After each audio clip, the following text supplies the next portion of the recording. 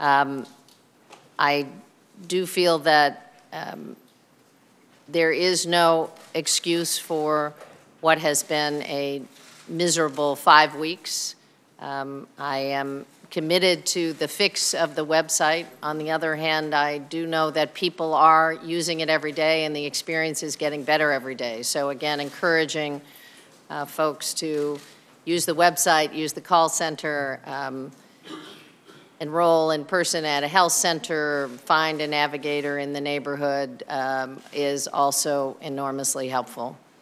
And I think we would love to work with the committee on the issues that look down the road, not just at the marketplace that we're talking about, but really the impact of having the opportunity to look at delivery system changes.